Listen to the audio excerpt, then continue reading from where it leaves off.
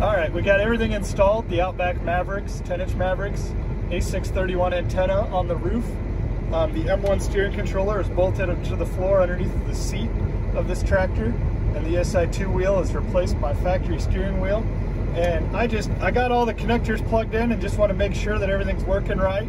So I'll click on diagnostic and just see everything here is lit up. I got the A631 on the roof, the MaveriX 10-inch there, and then my ESI2 steering wheel, and that M1 steering controller is all lit up. The only thing that's grayed out is that AC110 controller. I don't have one plugged in, so that's why it's grayed out.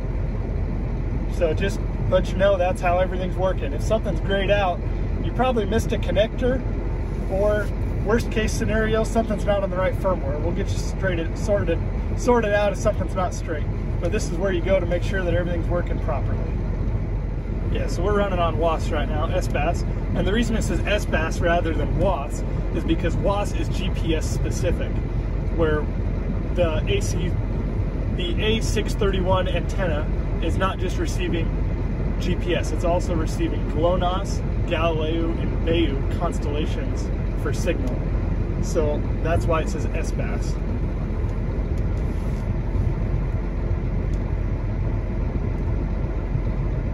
See, we got our John Deere tractor in case I had your disc on. This is how we did it. Go to machines, and then my tractor, go back to information. So then I plugged in my 7820 2004, and then that's where you modify, you can do your model year, change your color even, it's a deer, accept, the dimensions, plug in where your antenna's at, height off the ground, wheelbase of the tractor, length from the drawbar to the axle, all plugs into how the tractor steers on the either straight track or curved track. Antenna offset, mine's right in the middle. Wherever you've got metal, wherever you want to mount that antenna, that A631 on the roof, just plug it in, and you can go left or right. If you got a bolt there, that's where you want to magnet off of, plug it there. And then if you're forward or backward off that axle, that's all they need for wherever you want to mount it. And then back to the machines, we got the disc. I just put in the old disc is what I named it. And then the dimensions. Same thing, just measure from your drawbar hitch out to the control point, or the axle or the control point of the implement, where it's going to actually steer when it's in the ground, what that pivot point is. And then from that pivot point onto the rear of the disc. And then I've got no offset, it's the same width. It's just a 22-foot disc. And then I plugged in 4 inches for overlap so that I know I cover the whole field. And when you want to plug that in, just choose your color so that when you're on the home screen it looks just like what you have out there in the real world. ESI2 steering wheel replacement. Still got the telescope, full functionality.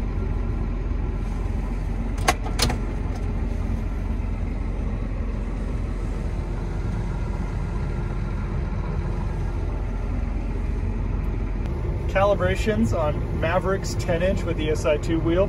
Go to machines, go to tractor, and then calibration.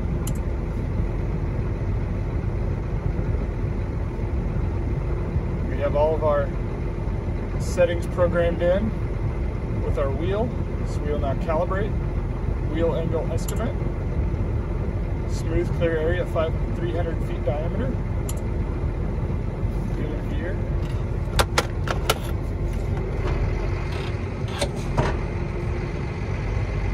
1.5, accept.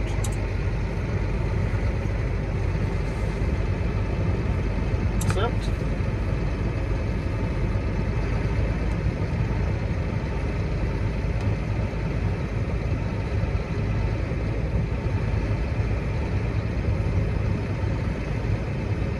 That wheel is really quiet.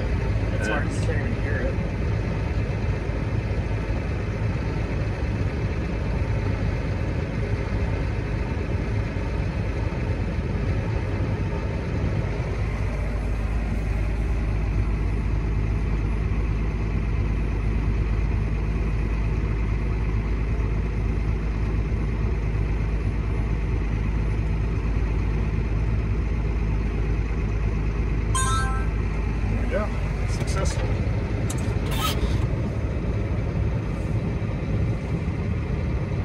I'll do the wheel lock calibration.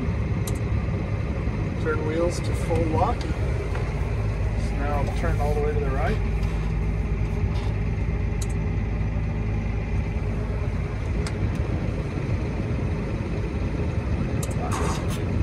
Nope, I gotta get 1.5 miles an hour.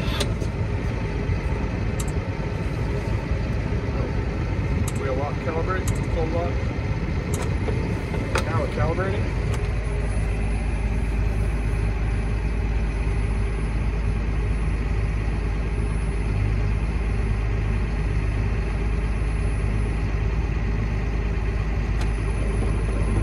Go all the way the other way.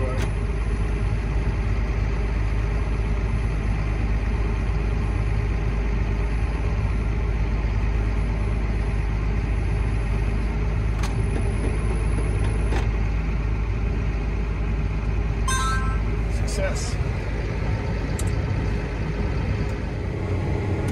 So we're on freeform Autosteer right now.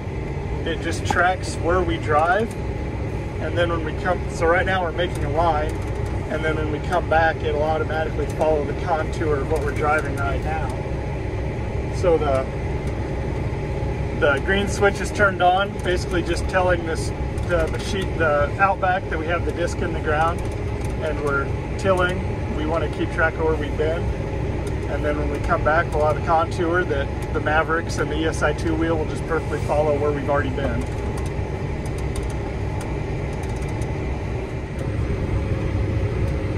You'll notice the red steering wheel is flashing red. Basically, there's no guidance lines in the neighborhood that could be used right now. That's why that's flashing red.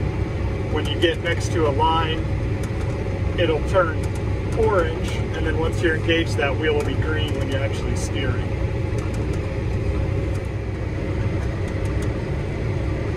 We've got all the measurements for the disc and the tractor plugged in so that it tracks where the disc is as it pivots around behind the tractor, so that when we go back on Autosteer, it'll tuck that in right next to where we've already been.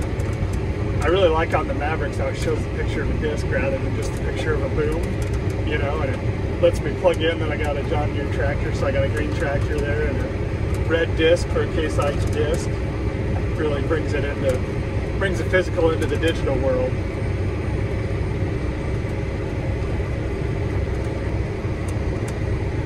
You'll notice the GPS speed there, 5.6, matches the tractor perfect. And differential is 7, so we're pulling off 7 satellites currently. This system is just running off of WAS right now, or SBAS.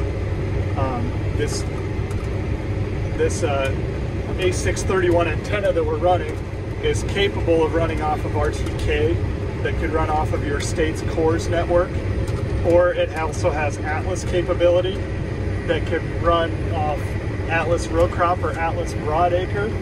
The Atlas row crop runs 1 to 3 inch pass to pass, or the Atlas broadacre runs 6 to 12 inches pass to pass. Where this SBAS that we're running on right now, it runs a little under a meter for accuracy. All right, we're coming up on the end of the terrace here. We'll quit recording and turn around. So to quit recording, you just tap that off, and then it shuts off the green. So we pick up and whip around. Dab the brake. Drop the disc in the ground. Tell the computer we're going. Still in the red. We'll get in the orange here in a second when we're on track, closer to track.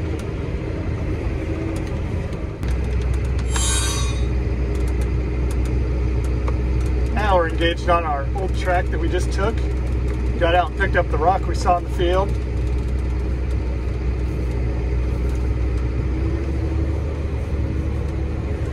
Notice the shift has popped up in the middle now.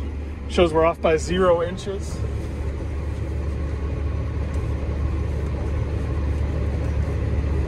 Just constantly correcting, keeping us on that line.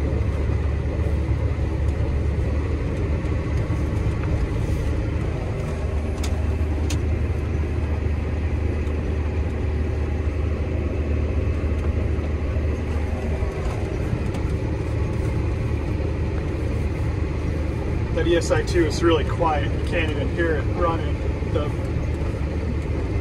Think about a motor inside the cab with you, and you don't even notice it.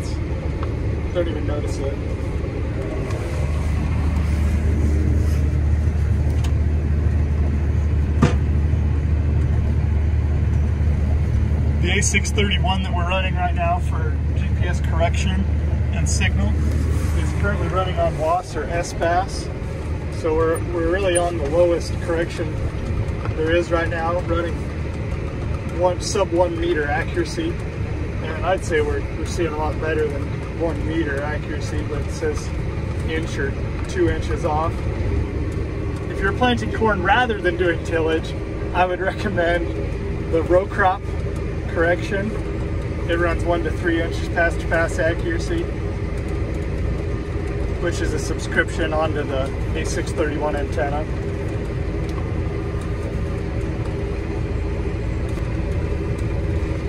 The green button on the right side here, that's the full system power.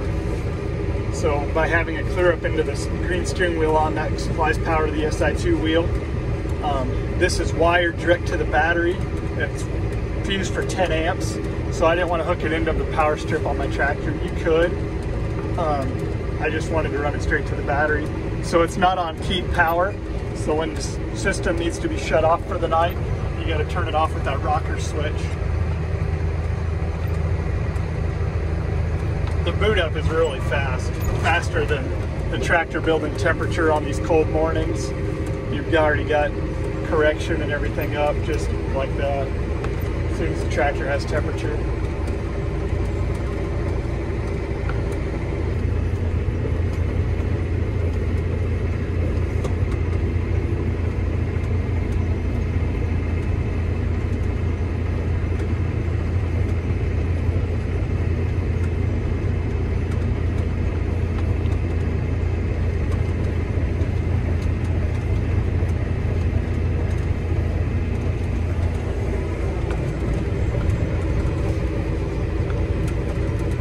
The remote and disengage, and the remote engage, disengage, engage.